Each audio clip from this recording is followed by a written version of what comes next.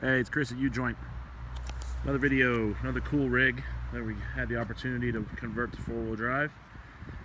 Short bus, 7.3, I think it's a 98, 97, something like that. Just over 100,000 miles. Customer picked it up. He's gonna be doing his own camper interior.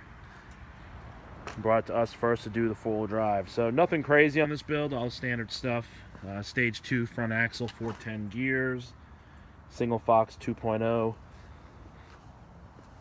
In the rear, we didn't do anything except put some new brake lines on it and springs. This thing was really light. This thing was under 7,000 pounds before we converted it. So it's probably sitting about 7,600 now. Tires are 35-inch BFG all-terrain, Black Rock steel wheels.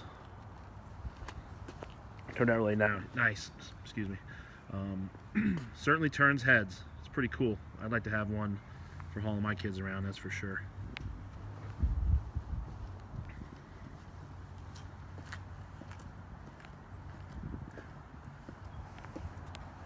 And that's it. I'll post pics on the site as well as info. Ujointoffroad.com. Thanks for watching.